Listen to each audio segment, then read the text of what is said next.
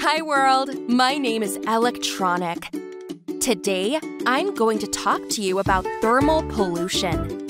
Yes, thermal pollution is the harmful release of heated liquid into a body of water or heat released into the air as a waste product of a business. The main contributors to thermal heat pollution are nuclear power plants, industrial petroleum refineries, chemical plants, steel mills, and biochemical activity.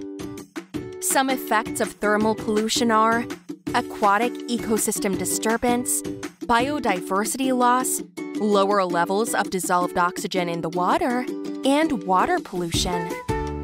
In order to conserve biodiversity, we must recycle wastewater, construct cooling towers to remove waste heat from power plants, and we can also implement man-made cooling ponds to dissipate waste heat by evaporation.